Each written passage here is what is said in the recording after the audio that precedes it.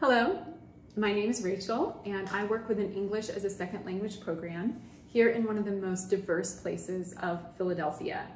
All the time I hear some really heartbreaking, unbelievable, and often very inspiring stories of how people came to America. I'm here with my good friend Eugene and his wife Anna. They immigrated from Belarus back in 2017. Thank you guys for being here. Thank you for inviting us.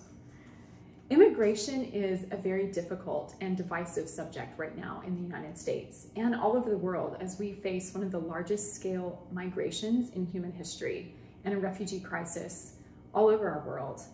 My hope in this project is just to show people in an honest and real way and in a way that shows our common humanity. So thank you, Anna and Eugene, for being willing to share your story with us. No problem. So tell me, when did you come to America and why? Yes, hello again. My name is Eugene. It's like a pretty simple reason why we came to America, because we won a green card. If you know about diversity lottery, we just participated in that and we got lucky and we won a green card back in 2017. As you mentioned, we came to the United States. And why we played diversity lottery, why we played the green card. So I was doing, and I still doing digital marketing for my main job. And I was doing that back in Belarus too. But every year I was noticing that it's harder for my clients to pay me for my services. And they complaining more and more every month paying me. And I understood something going wrong with economical situation in the country.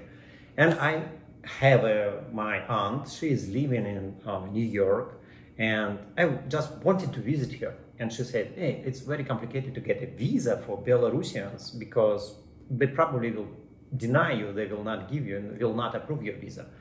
And she said, but you can try a different way. You can just try diversity lottery to play and maybe you will be lucky and get it. I said, okay, why not? So that's how I started, and I played 3 times, but I didn't play every year. I played like 1 year played, 1 year missed, and in the 3rd time I applied, already got my first baby, and yeah, I won the lottery, and we decided to move to the United States. Mm-hmm. So how many years did you play the green card lottery before you came here? So I just played 3 times, but I didn't play every year, so I just it took about 6 years. 6 years. Yeah, and wow. Then I understood that I won the green card. The process to get here took about more than 6 months because you have to go to embassy to have an interview, all the stuff. But the complicated situation with Belarus was in Belarus we don't have embassy, and United States government decided that all Belarusians have to go to Warsaw in Poland to embassy in Poland to have that interview. And why it was complicated? Because you cannot just go to Poland. You have to get European visa to get there. So you have to pay for, and you have to get visa for every member of your family. You have to pay. You have to go. For that time, it was 2017, it was much easier go either Ukraine, Kiev or Moscow because they have embassies and they speak the same language as they speak Russian, like in Moscow they speak Russian, in Ukraine they speak Russian.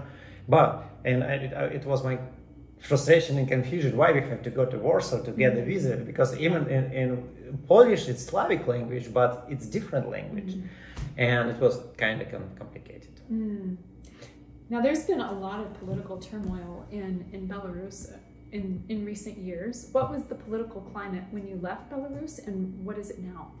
Yeah, so a lot of Belarusians coming to the United States right now, even through Mexican border, because they are escaping political situation in Belarus. Because in Belarus we don't have like democracy, we have a dictatorship, and we have Lukashenko. He's a dictator. He's ruling the country for the last 30 years, I think. So can you imagine, it's a couple generations were born and grown up and they still have the same president, kind of president with his dictator. And we moved to United States. We didn't trying to flee and escape from political situation. Yeah, it's affected us because it affected economical situation, and we didn't like the economical situation in the country because, as I mentioned, it was harder and harder to make money every month. But in 2020, we had president election in Belarus again, and it was it was a rigged, fake election, and dictator said that he got about 96 or 97% approval from people of the country, but it's not true. It's not. It sounds not democratical. It sounds like fake, and it was very brutal, and it was a protest against that because people understood he rigged it, he faked it, and a lot of people go out to streets to protest, but it was very, very brutal way how he beat him, he put people in the prisons, and they tortured people. A lot of people, women and men, were tortured, like physically damaged, like some even disappeared, and some people were killed. And yeah, it's very unsafe to be in Belarus right now if you're like political opposition. Yes. So, and after that year in 2020, a lot of people from Belarus who wasn't in this protest, they started to leave the country, moving to Europe, Poland, and some of them trying to go to get in on the United States through Mexican border because they don't have any option to get here. Because Belarus now is, especially now after war Ukraine started, because Belarus is a partner of Russia. And Russians attacked Ukraine from the north, from territory of Belarus. So that's why all sanctions, Belarus had a lot of sanctions before the war. Now we have much more sanctions. So it's harder if Belarusians cannot just go to embassy and say, hey, I need a tourist visa to go to the United States. No, you cannot do that. That's why Belarusians have only way to get in the United States. They go to Mexico and they kind of ask for asylum on the border. Yes. And now it's getting worse and worse. And especially after war, people decided not go because of political persecution or something. Yeah? They also trying to escape the war because it's very close. Because Belarus, if somebody don't know where is it, it's like in north of Ukraine and west from Russia. So they have a war exactly next to them. Yes. So there are lots of Belarusian asylum seekers, Belarusian refugees. Our refugee process is so long and so complicated. It takes a lot of money even to go through that process. So you would say most Belarusians are seeking asylum. Yeah. Yes, but did you hear about CBP-1? No? So American Border Service they created the CBP-1 app for your mobile phone, and it's custom border patrol. It's called CBP-1. And if you come to the border of Mexico and Mexico and the United States, and you have this app, you can apply through this app seeking for like getting in the country legal way. And it's very hard to get the time frame to get in. It's like it's really very similar, like get an appointment, doctor appointment. Yeah, you have specialist. You have a date, you have a time. Yeah, but if you got it, you're lucky. But we have a couple of friends who got it, and they were playing like since 6 a.m. till like I don't know, almost all day trying to get that appointment. Wow. Yeah, they just sitting in there. But if you got it, it's kind of a legal way you enter to the United States. In that case, you can get a lot of not benefits, kind of benefits, a lot of help from government. So you can get food stamps, you can get Medicaid, like a health insurance. You know how it's important in the United States, and also sometimes they even get a cash assistance. And they already legal way. In that case, even for Philadelphia, for example, if you have a tourist visa, you cannot get driver license. But everywhere you need a state issued a photo ID, so you cannot get driver license because your political asylum, you just cross the border, or you have just a visa. But if you came through CBP, you can get this driver license and you can get all of these benefits. It's very helpful for them. Yes, very similar to having refugee status here. It's kind of like that, yeah. Yeah, thank you. So you first arrived in New York City in 2017. What was that like? Tell me about what you experienced when you first came to New York. It was not the thing I was expected to see. Because in Belarus, every foreigner who get in Belarus, they say, oh, it's so clean everywhere. We have so clean streets, so nice and neat. And when I was moving back, not back, but I was moving to United States, the strongest economic in the world, the strongest country in the world, the most developed country in the world, I expected to see something like nice and neat as Belarus, but strong economics.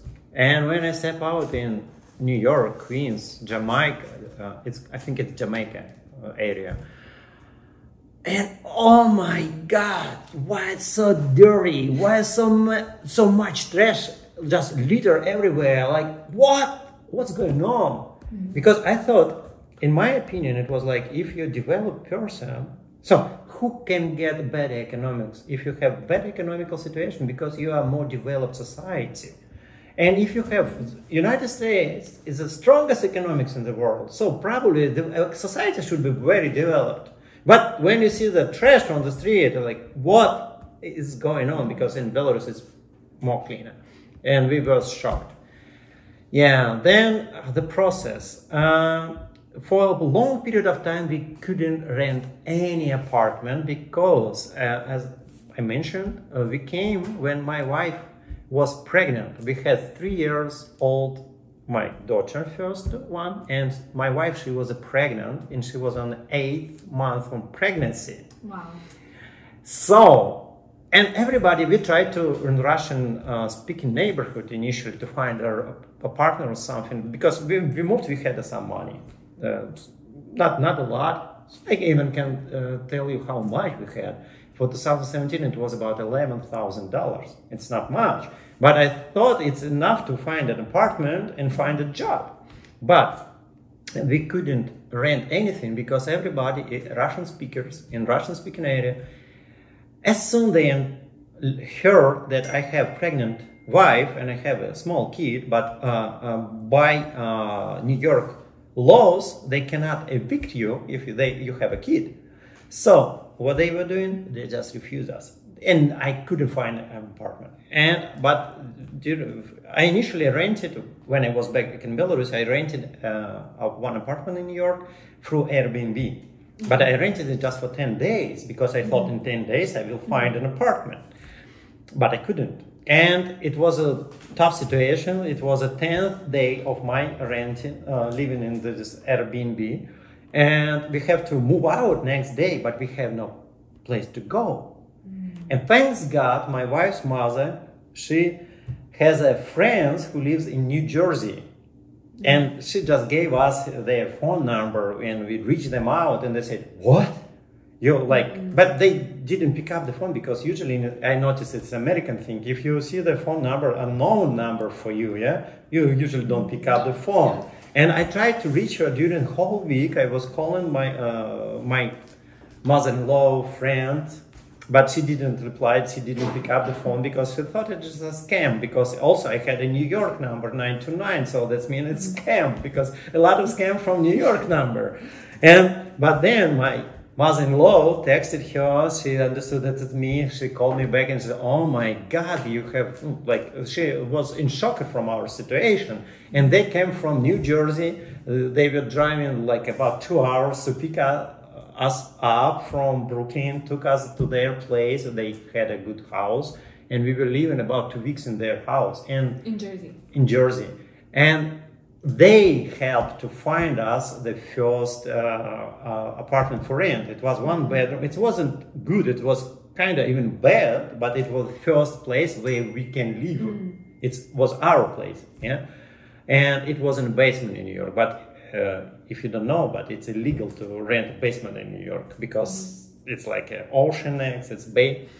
And yeah, but it was very small, but one kind. I wouldn't say it's one bedroom. It was divided on a bedroom and living room, but it's one room studio. Yeah, I would say it's one room studio, almost no kitchen, and very bad situation with sewer, because when it was raining, a sewer going from whole house was going to our apartment, like through the holes in the shower. And like wet floor or like smell? No, it's liquid. Oh, its whole liquid was going to our apartment. Sewage in your basement. Yes, floor. yes, and how I imagine how it smells. Oh my goodness! And your girls are on the floor. Yes, and she gave a birth at that time already, and we had about 1 month old second daughter, and we were living on that. And at that time, and other struggle what we had, because she was pregnant. First, we had to find out she will give a birth. So I have to find out how to get a health care, all this stuff. After that, I had to initially to find a place to live. And after that, you have to find a way to work. You have to find a job. Because, for example, if you live in Brooklyn, you cannot go to Queens for a job, because it will be about 2 hours.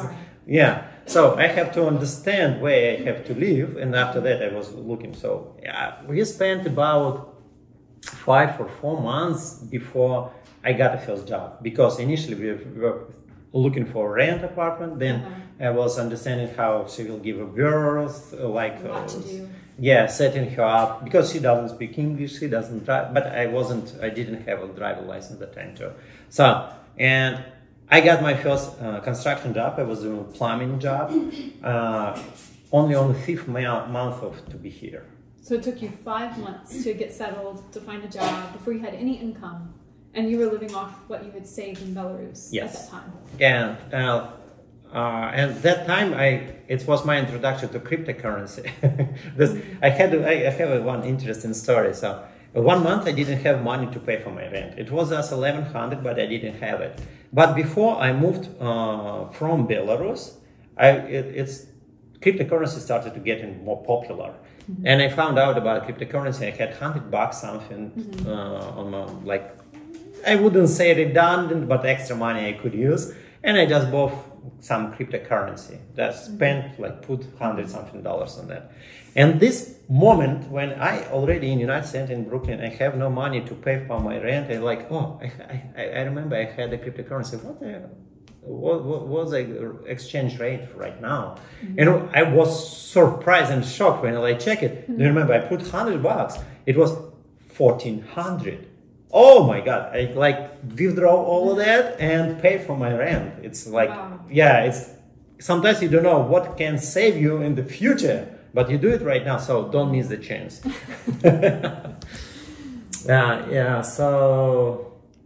And after that, so we decided that we rented another apartment with my friend. He was working with me on a construction job. But it was 2-bedroom apartment. 1 bedroom was for whole our family. Other bedroom was for him. And we understood we cannot live like that, like a family, because we have 2 kids, my wife, and so we couldn't live all together. And we decided that my wife and kids, they will go back to Belarus till I will find a job, a better apartment to live. And we thought it's gonna be just 1 month, a couple months. But unfortunately, it took 1 year, and I moved from New York to Miami by that time. Anna was pregnant and delivered before she went back to Belarus, correct? Yes. And she went back to Belarus with an infant, and that was a hard time for her. What was it like for her? What was it like for you to have to be separate from each other for a while? Yes, it was a hard time for both of us, especially for her. She was separated from beloved husband, I hope. And she was also in depression. She got postpartum after birth, depression. And it was a hard time for her, and I couldn't do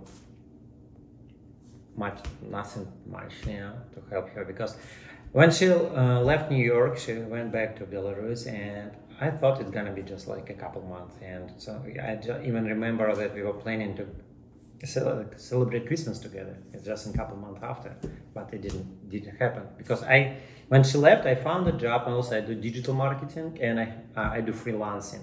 and I found a couple of clients like aside of my job.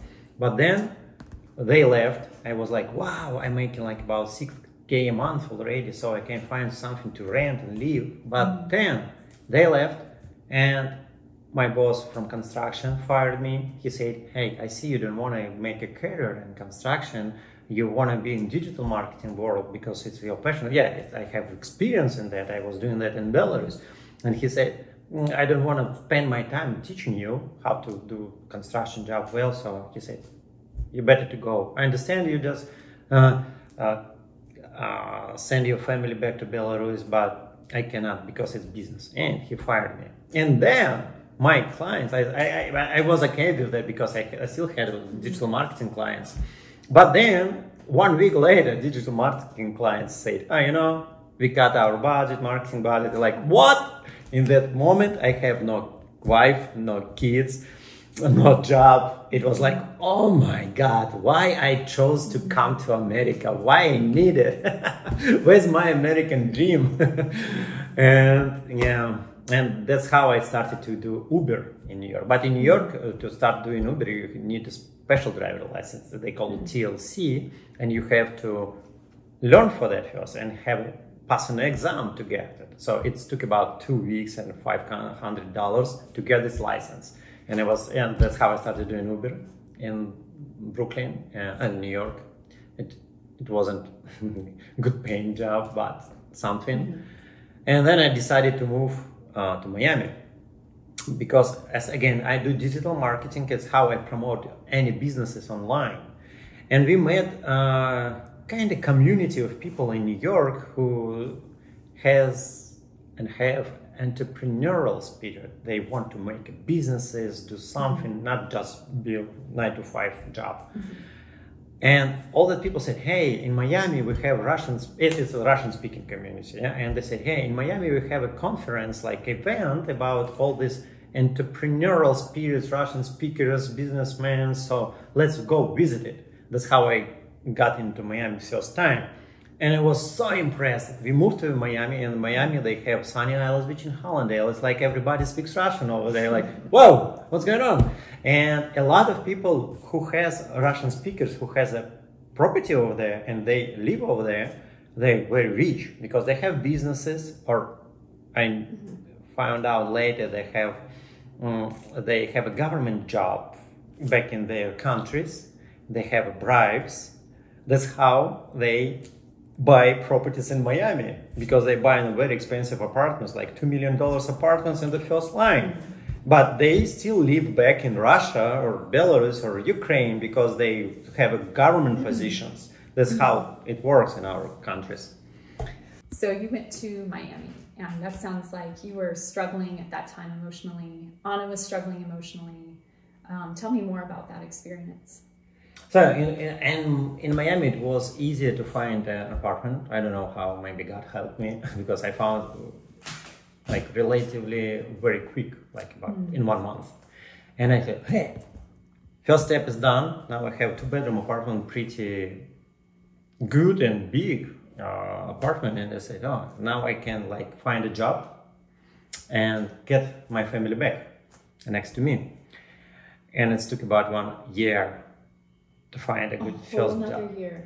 Yes, because I was doing Uber as a survival job. I had a couple digital marketing clients, but they couldn't like cover all expenses. They couldn't give me security and understanding that it's gonna be like I wasn't assured. It's like because Uber sometimes it's good, sometimes not.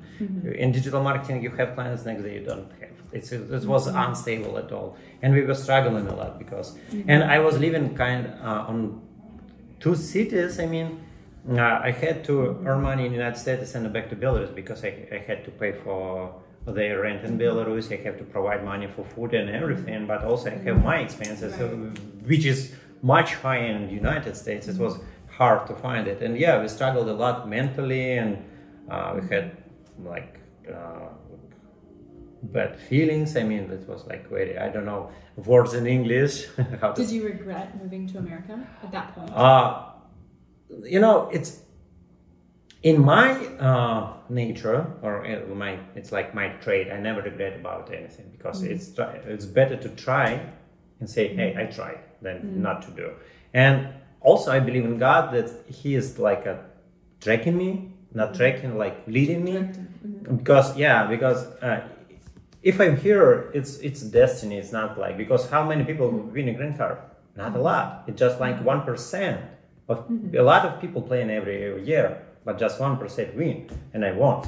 So probably I have to be here. But what I think probably maybe I shouldn't move to Miami, because I spend a lot of time on that. Because when I was living in New York for 1 year, and I started getting connections, know people, understanding something, and then you moved. I moved in. If you move to another city, it's like starting from scratch again. Yes. So you have no connection. Nobody knows, and you don't know. This is how I got the clients in New York, because I get in connection. Right. But when I moved to Miami, I know now no one, and I don't have the clients. And my New York clients say, hey, and they stop working with me. So in that case, it's complicated, because when I moved from New York to Miami, we have friends, our landlords right now, and they said, hey, why are you moving to Miami? Maybe we have an apartment in Philadelphia, we want to move to Philadelphia.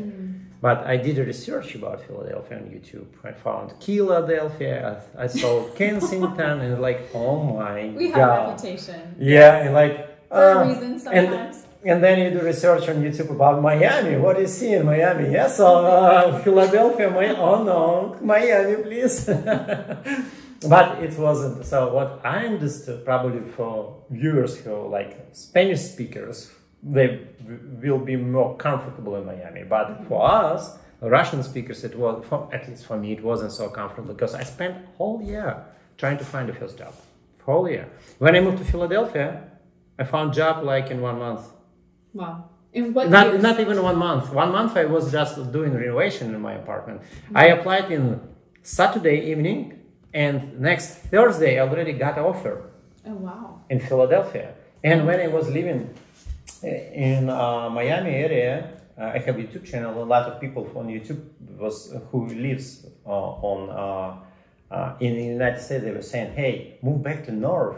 Miami, it's not for find a job, it's not for good immigration. Go back to North, because there are more jobs in North. So yeah, it was complicated, it was hard, and heart-hurting. Yeah, but when you have a green card, you cannot be out of the country longer than 1 year. And my wife was out with kids. And we understood, I still didn't have a job. But we had an apartment, but I didn't have a stable job. But we understood that 1 year is like going out soon. So I said, okay, you have to go back. And we both, I spent credit cards and bought the tickets back, they came back. And what I want to mention, when my family came back to me, it's getting much better, because I feel more comfortable, better. I was like, I feel healed, and I found a job in a month. In a month, I found a job in a month in my field in digital marketing. It was my... Here in Philadelphia? No, in Miami. My first digital... It's a big agency, digital marketing agency. They are in top 500 incorporated. They are in the... Fortune 500. Yeah. So they're pretty big, and they partner with Google, Facebook, LinkedIn. And I was working there about 4 months maybe. And I got a lot of studies with them, because Google provided study sessions for them. And like, wow. And it was like confirmation for me that my skills are good, because after trying to find a good job and during the year, you can like be concerned about yourself. And then like, oh my God, I'm good. And then I started working with colleagues. I understood sometimes I'm even better in some things. So, and yeah, but unfortunately, we had like a very bad situation in Miami, and we had to move to Philadelphia. But I saying, no guys, you have to go together. In that case, you can get something good. But if you're gonna be separated, maybe you will end up divorced. And I have a lot of stories when people divorce even in the United States. But it's story for another video, by the way. Yeah. It's a lot of divorced people here. Yeah, it's hard to separate a family. And so Anna came back and joined you in Miami, and she didn't like Miami, correct? Yeah. It was a hard place for her. So it was like expectation versus reality, yeah. So because it's all about, it's the same situation about United States. We had expectations like what we saw a lot on movies, on videos, but it doesn't match the reality. The same in Miami, because Miami is a touristic attraction. So that's when you think about Miami and watch YouTube videos or something about Miami. Wow, it's like a palms, beaches, like a ocean, like. But in reality, it's very hot and humid and very hard to find a good job. It's very low paid jobs, and because a lot of immigrants, Spanish speakers who usually works for less money, and it's like so I thought it's gonna be like kind of paradise for my wife and my kids, but no, it was bad. Especially my wife doesn't drive, and you cannot. So back in Belarus, we have like how to say that, like our houses we build like buildings in the square way, like we form a square, and then inside of that we have like a inner yard. And if you want to go play with your kids outside, and they have a playground exactly inside of that yard, and it's easy to go to play outside. But in Miami and even in the United States, everywhere, you cannot go outside if you don't have a fancy house with backyard, yeah. But you have to go to playground. And in Miami, when it's very hot and humid outside, so she told me this story. Once she took kids outside to go to playground, and it was about 15 minutes walk to get there. And when she came to the playground, kids said, "Mommy, we want to go home, it's too hot." They even couldn't play outside. It's very hot. So, and you have to think about it. Yes. It's easy. It was easier for me because I was working in an office, so it's air conditioned. You have car, I driving, it has air conditioned. You go to a store, it has air conditioned. But if you don't have this possibility to use air conditioning, it's very bad. It's very hot. I'm from Georgia. So I understand heat. Yeah, so that's why we like, oh no. And it's like the climate, the weather, and the economical situation, and immigrant situation, because it's a lot of Spanish speakers. I'm not against them, but I mean... No other Russians, where you are. Yeah, it's right now it's more. Because after 2020, a lot of people from New York and from North moved to Miami area. We have like a couple cities, it's like Sunny Isles and Hallandale Beach. They have a lot of Russian speakers. But it's still hard to find a good job because sometimes you see bilingual we are hiring a bilingual. But as I come, I say, "Hey, I speak English and Russian, I'm bilingual." But they say, "No, sorry, not for you." Spanish. Because, Spanish. And even you can not speak English at all in South Florida, just only speak Spanish. You can find a job and can rent, could be good. But for me, it was kind of not my culture. I was moving to America, not Latin America. So you moved back to Philadelphia, and it was not back. I've never been in Philadelphia. You moved to Philadelphia, and you started over a third time. And at this point, you've been in the United States for almost 3 years, correct? Yes. That's a lot of transition. Yeah, so I had a colleague, I found a job. When I moved to Philadelphia, do you remember I told that I was struggling to find a job in New York, and I was struggling to find a job in Miami, especially. And when I moved to Philadelphia, I applied just submit my application for my digital marketing specialty for a bunch of vacancies, jobs postings. It was Saturday night, and Thursday evening I already had a job offer. Wow. So it's after New York struggling, Miami struggling, that's when I understood that Philadelphia is the place where I have to be, because it was the easiest way to find a job in my life, maybe, because submit some application, good job offer, awesome, let's go. So it was like that, and yeah. And what was your first impression of Philadelphia when you got here? So about it, it's like doubled impression. First of all, so we loved it because it looks like the weather, nature, it looks like real, like a Belarus. And my wife said, "Oh, we like it back home," and we're so happy having 4 seasons. And first we were lucky in first winter here we got even snow, because now we know in Philadelphia is not a lot of snow usually during the winter. If you need the snow, you have to go more west, like a Poconos. But even we got the snow, and my kids were so happy because they remember snow from Belarus, and like, oh my God, cool.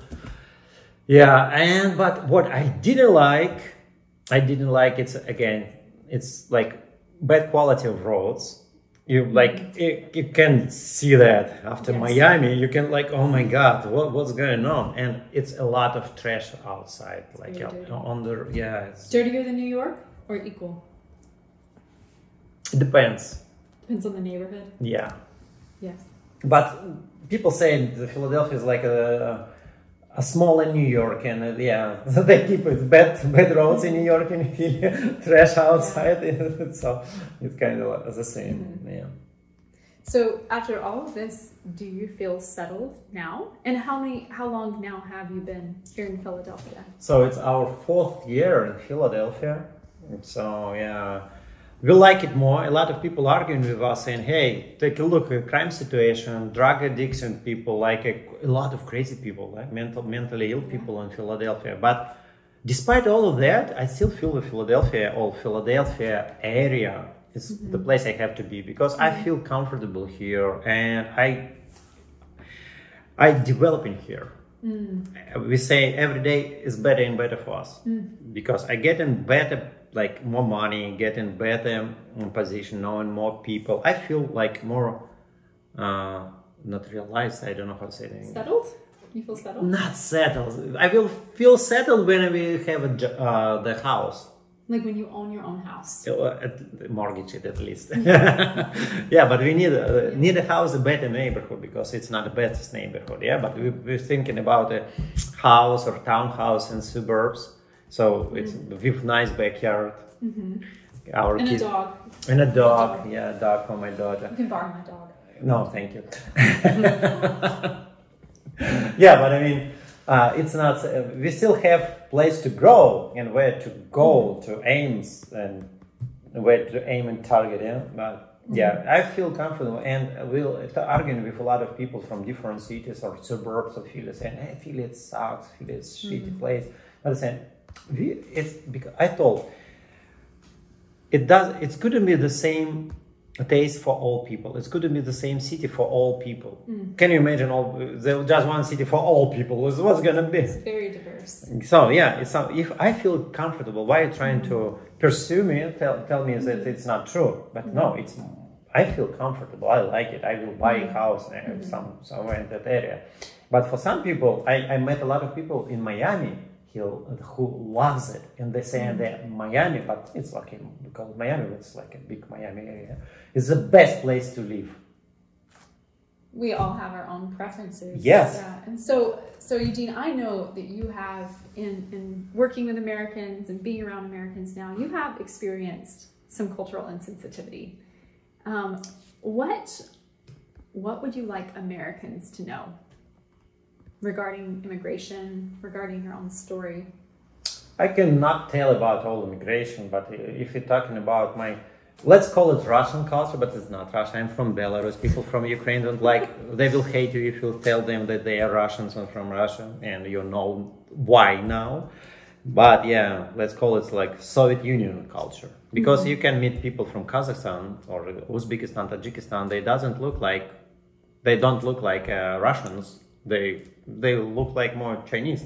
I had a good story, by the way.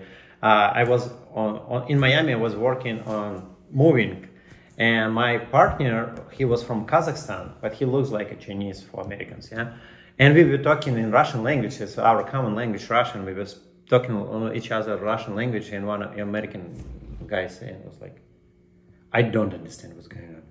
Are you Russian?" I said, "Okay, yeah." He's Chinese. Why he speaks Russian to you? But my friend, I'm not Chinese. He's from Kazakhstan and common language is Russian. So yeah, but for Russian culture and post-Soviet Union culture, it's important and it's part of our culture to be like you call it blunt, we call it like to be straightforward and to say what we think. Do not pretend, do not fake our smiles. That's why it's weird for us when you see people, you see a person first time, but if that person smiling, you're like, whoa, what do you want? You want to steal my money? Why you do that? Because it's you have to have a reason to smile a person back. If you smile somebody, for example, in Belarus, it's probably you know that person and you're really happy to see him. Not because, hey, how are you doing? Oh, okay. Yeah. It's a cultural difference. People have a bit of a tough exterior. Yeah, and what I noticed, people who lived here for a long period of time, they go back to Belarus, for example, they do that. They said, how, привет, yeah, hello. But it's confusing our people, other people in Belarus, because of, what? Why are you smiling? Because we have like a phrase, if you smile and give no reason, it's probably you're mentally sick. Yeah, it's true. In Russian language it sounds like признак, как это? Смех без причины, признак дурачины. It's как-то так. So it's weird when people just smiling. But I like it, by the way. I like that because it's better to see smiling faces than just like not sad. What other word for that? Like grumpy, cold, grumpy which face. Philadelphia natives have a reputation for being. Yeah, but I'm telling you, go to Belarus if you don't like Philadelphia, you compare them. And you will come back to Philadelphia and say, oh, so nice people over here.